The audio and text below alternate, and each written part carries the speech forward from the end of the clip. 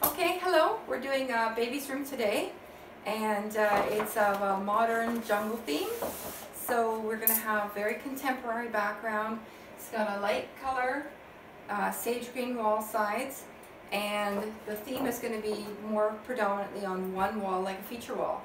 So I've pre-sketched a little bit of some very airy modern trees, really simple.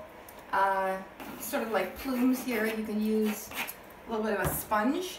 The other side over here is going to be with just a really large jungle Dracaena plant with some very simple leaves sort of folding out. And I've got a plain piece of paper. I'm going to do a sketch of like a fern, and I'm going to cut it out so that it could be very easily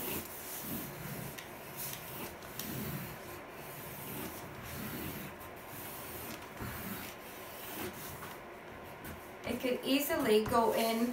And for those who are afraid of too much sketching, you can have this almost like a fern, and